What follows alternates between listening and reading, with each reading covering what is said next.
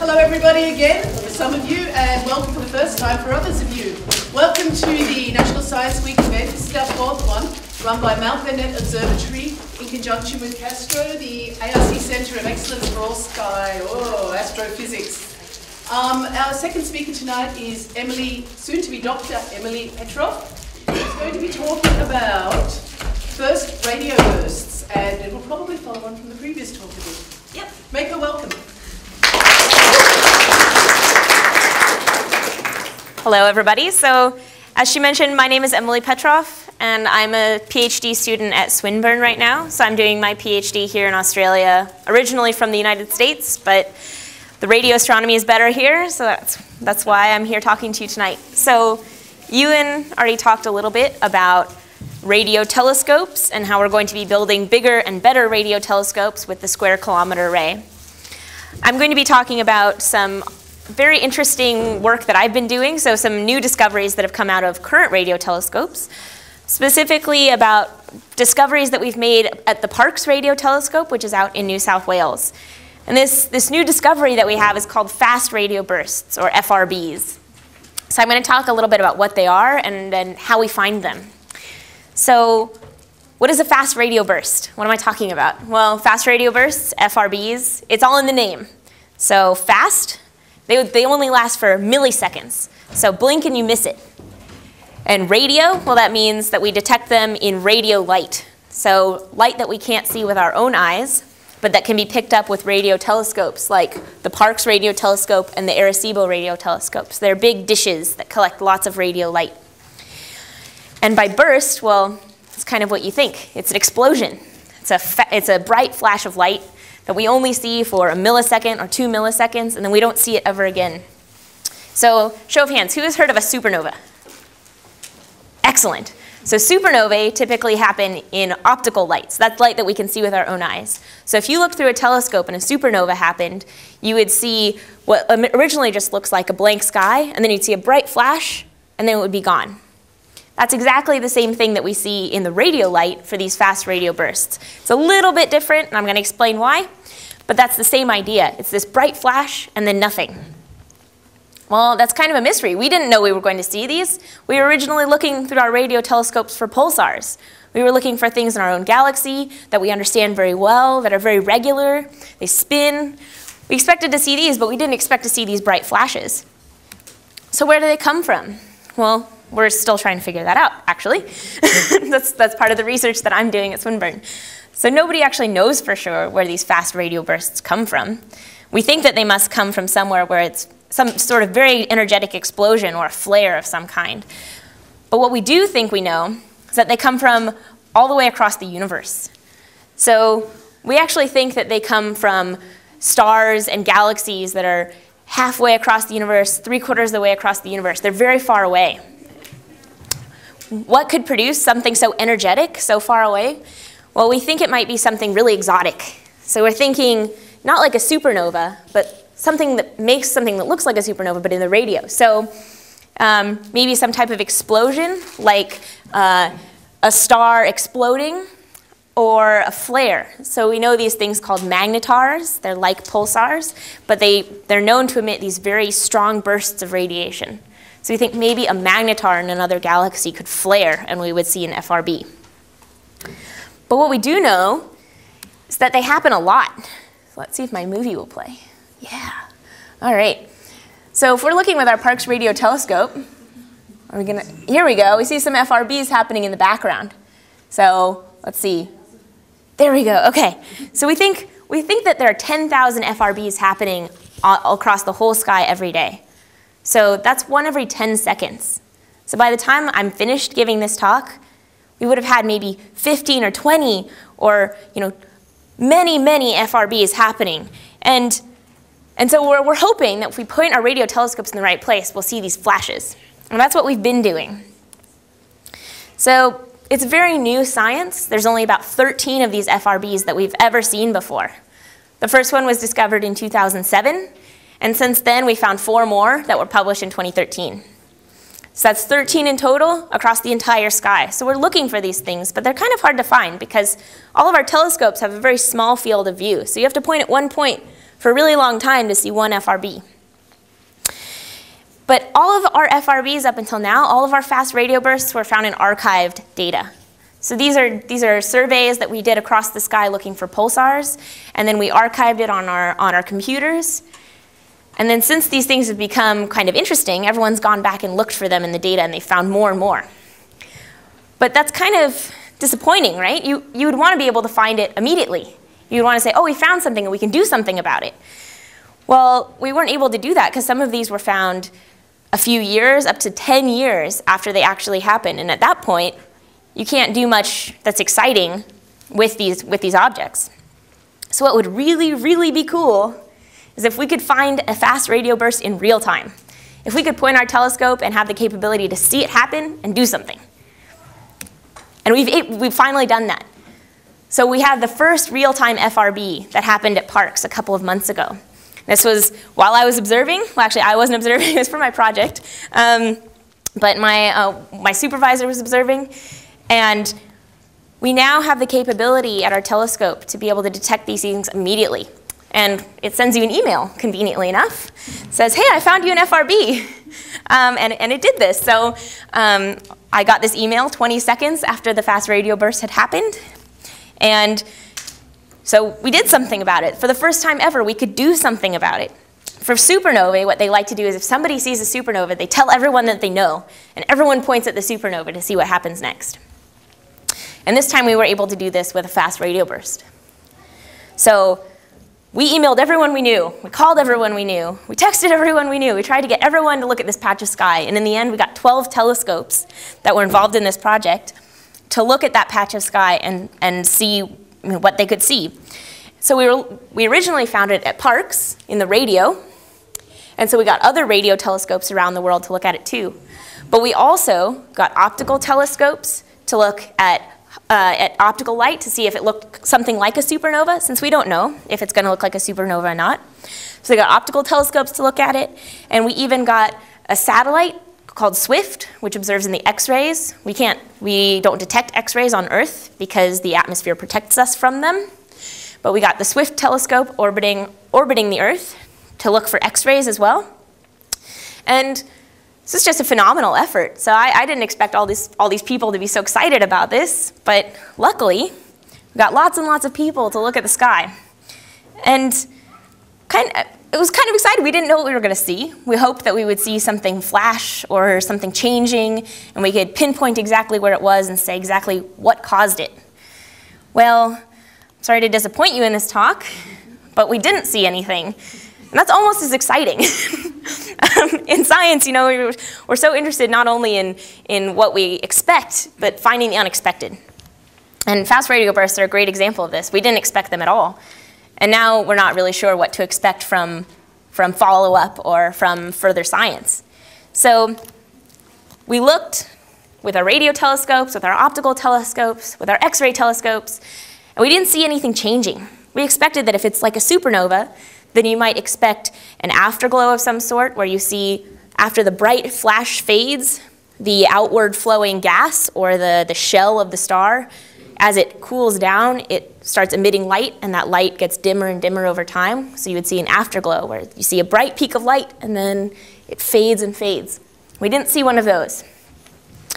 So it's probably not like a normal supernova explosion if that's where these fast radio bursts are coming from. We also didn't see anything like a gamma ray burst, which is like a supernova, but happens in the gamma rays and the X-rays at really high energies. And these come from different types of stars that implode and create a jet of light. And we see gamma rays all the way across the universe. So we thought maybe FRBs, maybe fast radio bursts are like gamma ray bursts, and we might expect to see some type of gamma ray emission. We didn't see that either. So this is nothing like what we were expecting. I was really expecting that we would see something cool and be able to, you know, tell you all about it tonight. But unfortunately, we're still looking. We still don't know exactly what they are. We have lots of theories, and you know, we're all actively researching in this area. But really, the important thing to do is to keep looking. So this is what I'm working on in the next year or so of my PhD, is to keep looking for these things, keep using telescopes like Parkes, and eventually, since these things happen so often, since we think they happen 10,000 times over the entire sky every day. Telescopes like the SKA, the Square Kilometer Array that Ewan talked about, has such a big field of view and it's going to be so sensitive that it will see thousands of fast radio bursts every day. So right now we're working on getting all of our equipment ready, making sure we understand what types of things we're looking for, how we're going to coordinate between telescopes like Parkes, like the SKA, and optical telescopes or X-ray telescopes. That's basically what we're working on now, is getting everything prepared, making sure we understand these things, so when the SKA does come around, we're going to be able to do some amazing science with these things. We're going to be able to learn about cosmology. We're going to be able to map the matter of the universe. We're going to be able to measure the magnetic field of the universe with the SKA and fast radio bursts. There's so much cool stuff that's in store with these things, and it's going to be incredible. So I'm sorry that I can't give you a more definite answer about what they are, but it's an exciting field of research, and I'm sure more exciting results will come out soon. So be sure to keep watching the news. All right, I'll leave you with that. Thank you.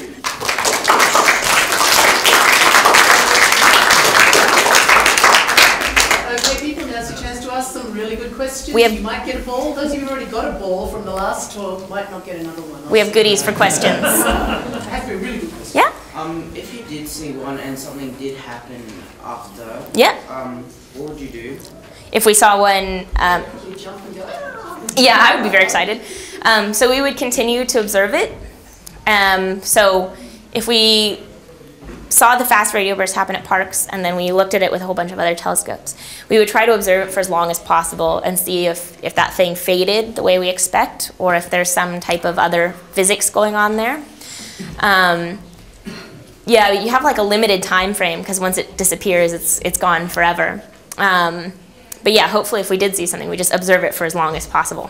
Yeah, oh, definitely. There you go. Had a question at the back. When you said the 12 telescopes turned around, Yeah. it took 20 seconds for you to get the email, you sent it out. What time did it take for all those telescopes to focus on that? Yeah.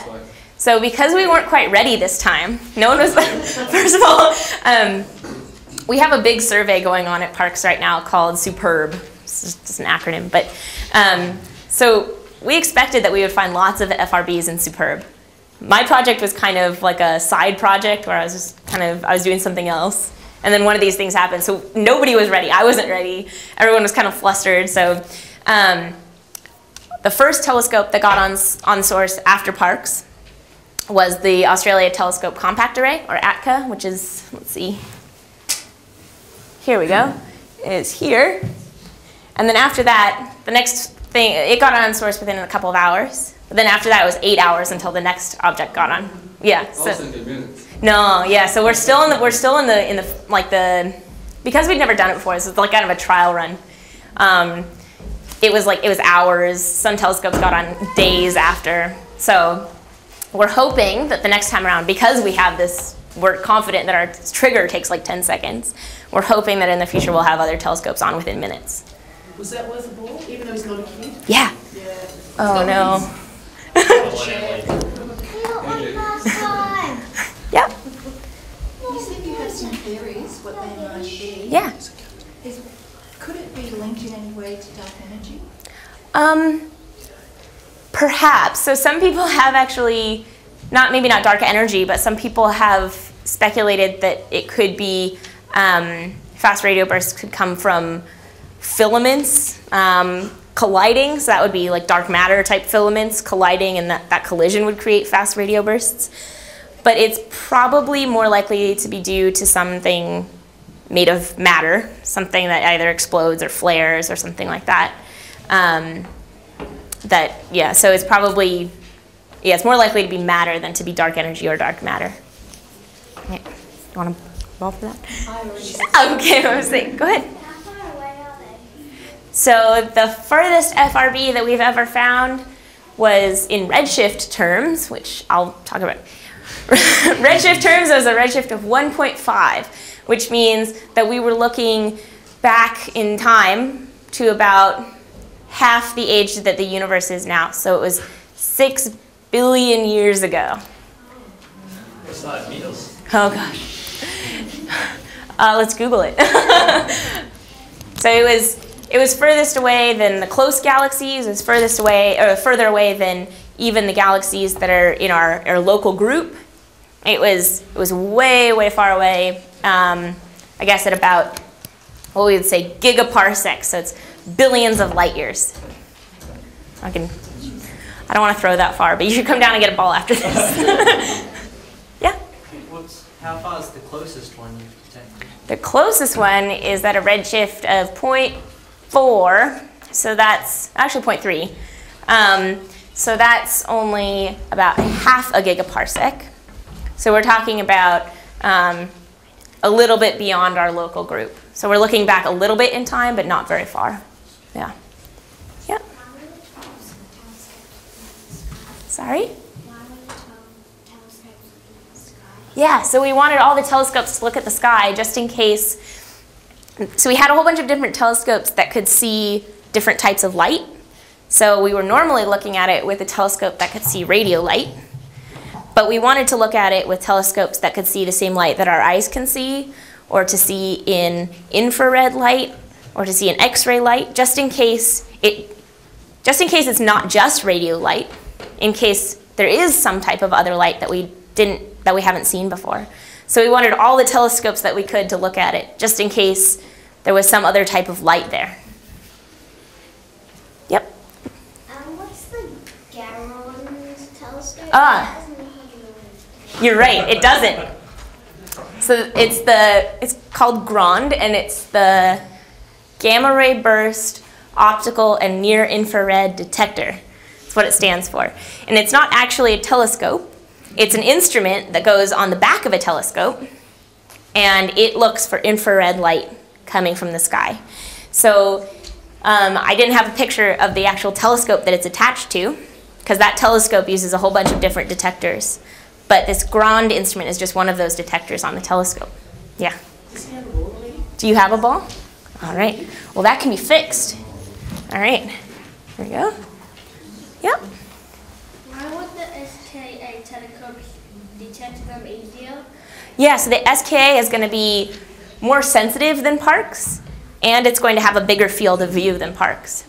So because they happen, so many of them happen over the whole sky every day, if the SKA can see a big patch of sky and it can see really far away, it's going to see lots and lots of these FRBs just in one pointing.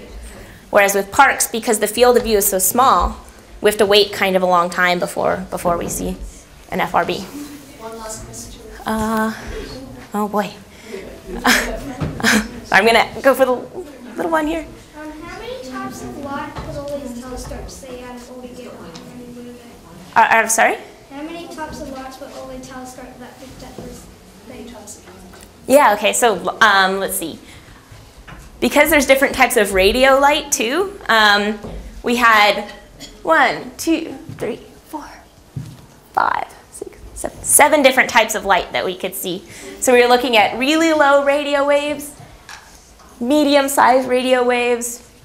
We had optical telescopes looking at 2 different types of optical light that our eyes can see, so some red types of light and some blue types of light.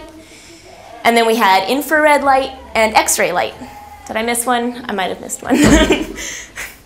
All right. Thank Emily Petroff, soon to be doctor.